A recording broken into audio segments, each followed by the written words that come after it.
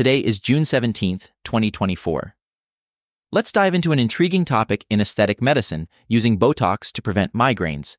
Initially found to help with migraines while being studied for wrinkle treatments, Botox, or botulinum toxin, has come a long way since its early days in 2000. Botox works by blocking nerve signals that trigger muscles to contract. This mechanism has been used to treat a variety of conditions, including migraines, muscle spasms, and even excessive sweating. It is important to note that Botox is just one brand. Others include Dysport, Xeomin, Nuceiva, Jeuveau, and Daxxify. For migraine prevention, 155 units of Botox are typically injected at 31 sites around the head, neck, and shoulders.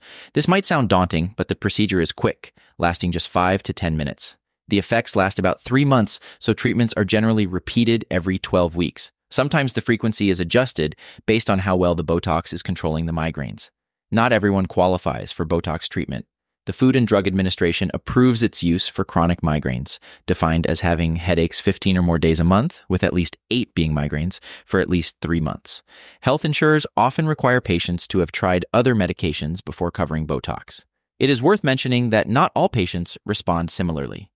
Studies indicate that migraines described as imploding or crushing respond better to Botox than those described as exploding. Interestingly, patients who have had migraines for fewer than 30 years also tend to respond better. In terms of effectiveness, Botox has been shown to reduce headache days by about 2 days a month compared to placebo. Over the longer term, the reduction can average 12 fewer headache days per month after 9 treatments. Side effects are generally mild, with neck pain and injection site pain being the most common. Overall, Botox is a valuable tool in the fight against chronic migraines. While it might not be for everyone, it is an option worth discussing with your physician if other treatments have not worked. That is all for today. Stay sculpted and confident.